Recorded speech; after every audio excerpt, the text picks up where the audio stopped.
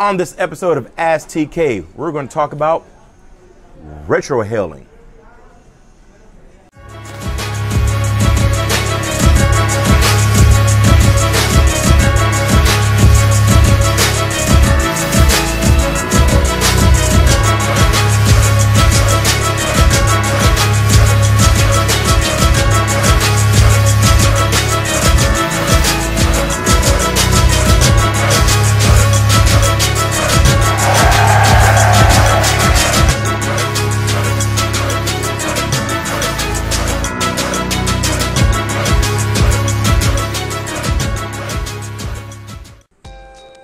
Welcome back to another episode of Ask TK here on StogieTV.com. I'm your host, Tobacco Kennedy, and I hope all of you are doing well, blessed, happy, prosperous, and all the things that make you smile at the end of the day.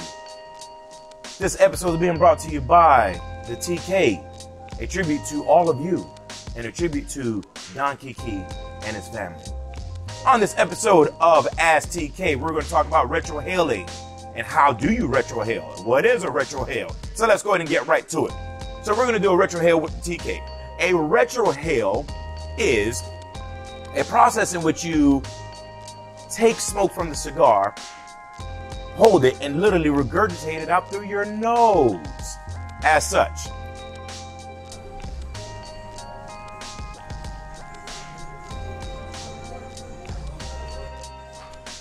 Woo!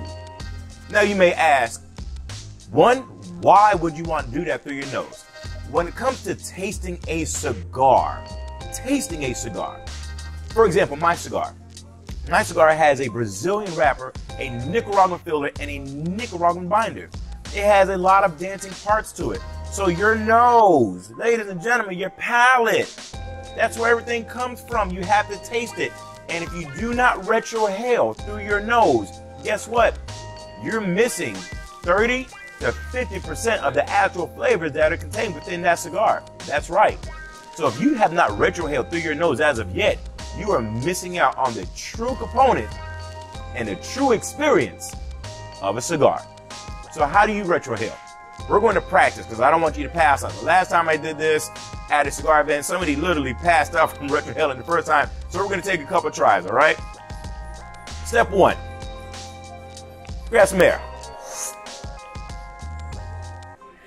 and blow it out of your nose. It's literally that simple. Grab some air.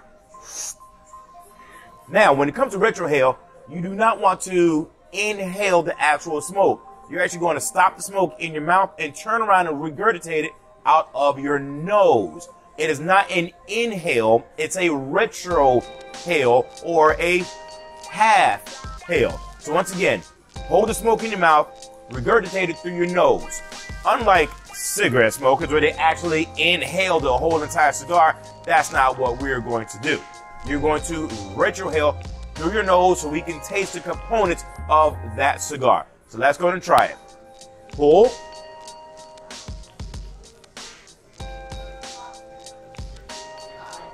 There we go. Try it again. Pull, hold, regurgitate.